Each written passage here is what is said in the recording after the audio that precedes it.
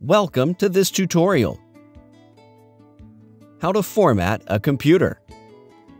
On your desktop, click on the Windows Start icon and then click on the Settings. In the Settings window, click on the Update and Security. Click on the Recovery in the left side panel. On the right side panel and under the Reset This PC, click on the Get Started button. In Reset This PC window, click on the second option, Remove Everything. In the next blue screen, click on the Local Reinstall option. In the Additional Settings screen, it is showing that it will remove the current settings like apps and files, and will reinstall the Windows from this device.